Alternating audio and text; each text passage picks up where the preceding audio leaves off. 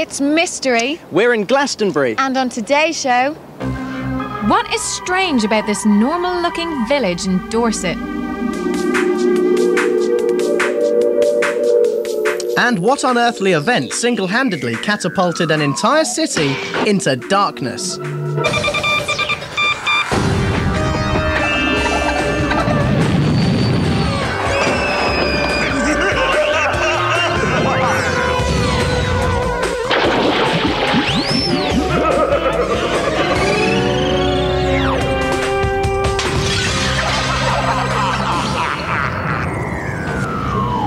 Ciara. And I'm Steve. And today mystery comes to you from the very centre of myth and legend. This is Glastonbury, home of the weird and wonderful. Things like King Arthur, fairy kings, and this magic tree. Is it really magic? Well, yeah, it's very, very rare, and it's said to bring you good luck and make your wishes come true if you tie a ribbon to it. Seriously? Well, that's wicked, because I've got a ribbon here. I bet she's wishing for chocolate. Steve? Yeah? Tell us a joke, mate. Okay. How many... What did the... Fantastic, it's worked. No way, this must be the weirdest town in Britain. Well, if this is the weirdest town, then I've been to the weirdest village. Check this out.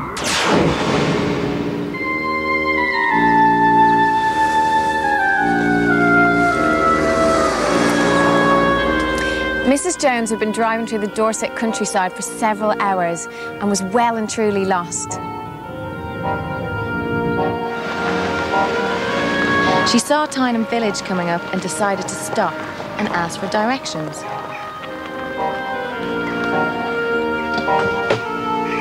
Mrs. Jones got out of her car and went to look for someone to help her. She saw the local church ahead and went inside.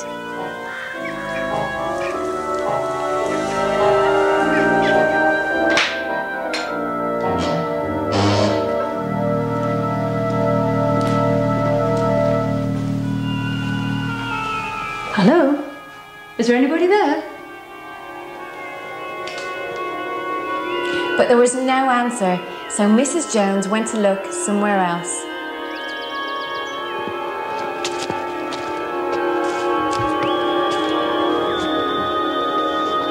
She was stunned to find the old telephone system still in use.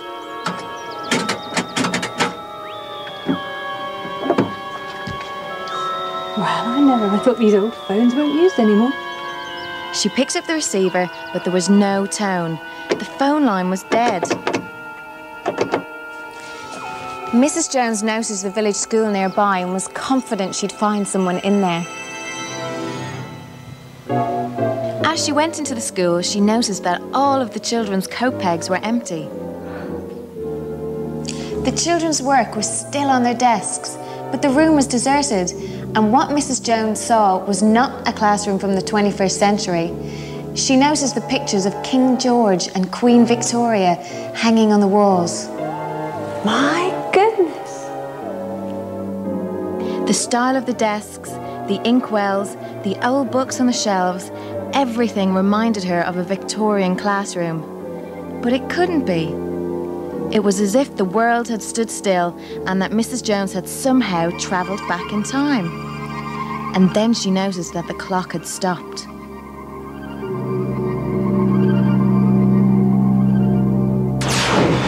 Right, I think I've got it. Time warp. It's got to be. How else are you going to explain the picture of Queen Victoria? Look, that's just plain ridiculous. Just let me explain. I've got it! What it was... Look, if it's another one of your alien abduction theories, I really don't want to hear it. Look, Steve, let me put you out of your misery. Have a look at this.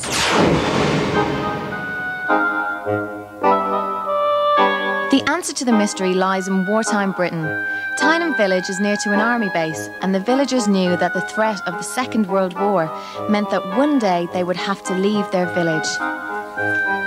Please excuse the intrusion, Miss Oldfield. I'm afraid that's the end of school for today.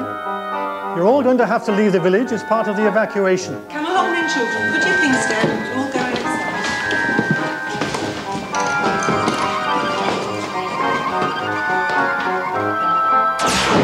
There you go.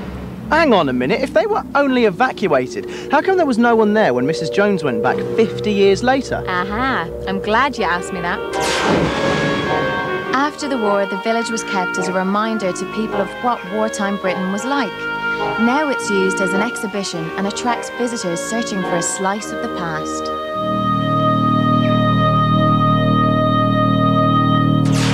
So there you have it.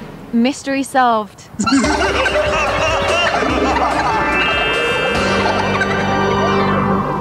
You know what, Chiara? Glastonbury's got more mysteries than I've had hot dinners. Well, we know that's not true, Steve, OK? Because everybody knows how much you like your hot dinners. Oi, cheeky. All right, I've got a challenge for you. Let's find out who's found out the most mysterious facts about Glastonbury. Deal. Let's go. Without a doubt, I have found the most magical place in Glastonbury. This is the Chalice Well Gardens, and this spring is known locally as the Blood Spring. And that's a really good name for it because the water appears to run red. OK, clever clogs, why does the water appear to run red? Well, there are many theories, but the most gruesome one is that it's coloured by blood. A more sensible theory is that it's actually coloured by natural metals in the water. A more sensible but extremely boring. I much prefer my explanation. The water is also supposed to have magical healing properties and is said to be good to bathe in, so it's a good job you didn't find it. She spends ages in the bath. Well, people don't just bathe in this water, Steve. They also drink it. So I've got one I made earlier. OK. Oh, that tastes worse than one of your cups of tea. Come on, show me what your next mystical fact is.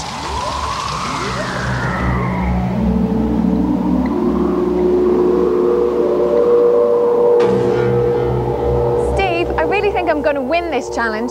Come on, keep up, because I'm about to show you the most mysterious place in Glastonbury. This is Glastonbury Tour, steeped in mysterious stories and folklore. There's a lot of stories about this weird cone-shaped hill.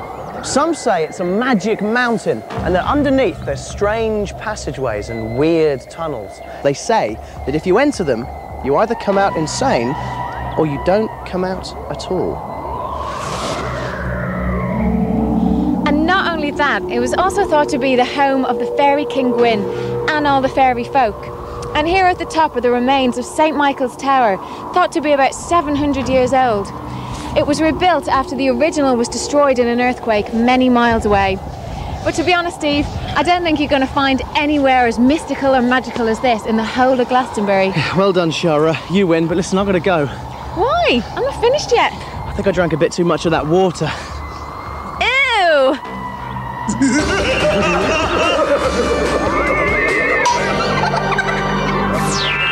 My name is Jenny Sampson and I live in Wimborne, Dorset, and something really strange happened to me. Last year on the 12th of April, my cat Flissy died after being unwell. I was very sad, but I knew that she wasn't sick anymore and it made me feel much better. The following night I went upstairs to bed and started to fall asleep. I felt a cat jumping on the end of my bed, but I didn't think anything of it. I started to go back to sleep when I remembered that my cat had died the day before. The only explanation I can think of is that I had seen the ghost of Flissy. I wasn't scared at all and went back to sleep. Exactly 1 year later, on the 12th of April, the same day Flissy had died, something else strange happened to me. It was the middle of the night when I was asleep. I was suddenly woken up by a strange clawing noise coming from my blow-up chair. I sat up and looked over, thinking that it must have been our other cat Pippin scratching at my chair. I shouted at Pippin and the cat simply disappeared. It was then that I realised that I hadn't seen Pippin at all. The cat I had seen looked exactly like Flissy. She had come back to visit me the same day as she had done last year. I know it sounds strange, but I believe that Flissy has come back as a ghost to keep me company and to let me know that she was alright. I wonder if she'll come back again next year.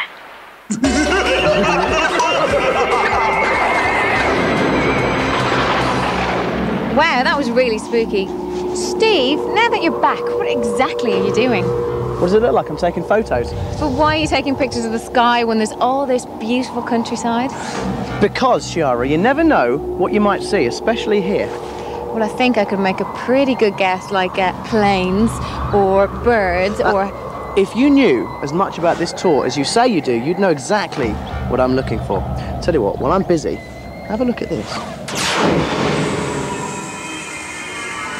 John Tyrrell plant manager at the city electricity station, had just left work. It had been a hectic day, but he was satisfied that all was in order.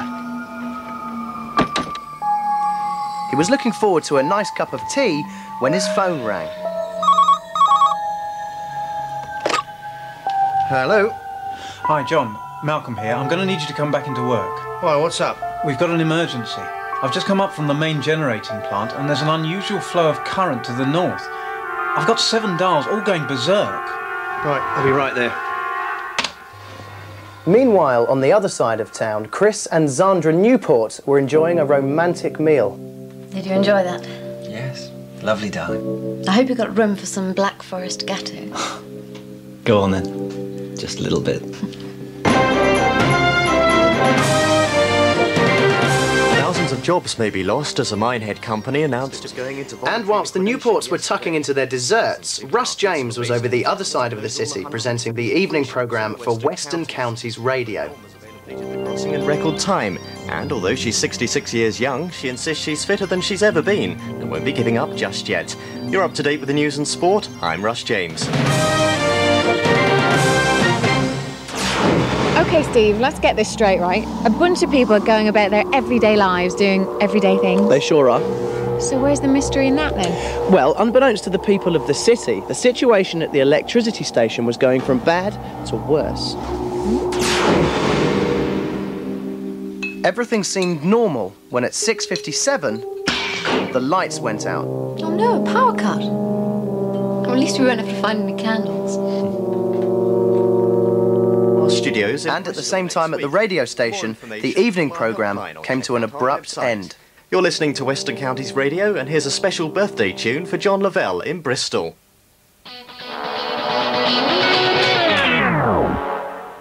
And that was just the start of the chaos. Within seconds, the entire city had been plummeted into darkness. Meanwhile, photography student Jason Robinson was taking photos for his coursework. With special permission, he was shooting in the electricity station when he noticed something incredibly strange. He stopped dead in his tracks, stared in disbelief, and then took a photograph. The next day at college, Jason developed his pictures. These are absolutely amazing. So what was on the photo, then? You're never going to believe it. Try me. Okay. This. Never. Yep, Jason had photographed a UFO. And what's even more amazing is that many people blamed it for all the mysterious blackouts in the city. How come? Well, over the years, there's been loads of reports of mysterious power cuts, and some say it's because of alien interest in Earth's electricity. Well, I don't know what caused the blackouts, but I reckon it was some kind of weird coincidence.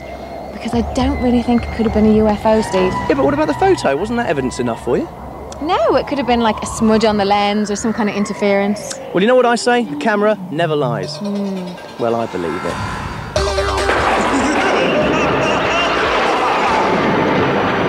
So what you're telling me is that you're actually looking for UFOs? That's right, Shiara. There's been a lot of UFO sightings around Glastonbury Tor. It's seen as a strong energy point and attracts a lot of extraterrestrial attention.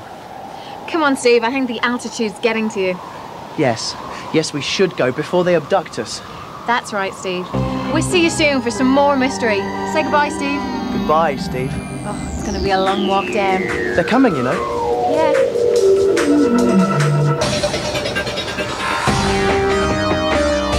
On our next show, is this really the scariest castle in Ireland? And what mystery could be inside this crate that would cause chaos and confusion in a car park?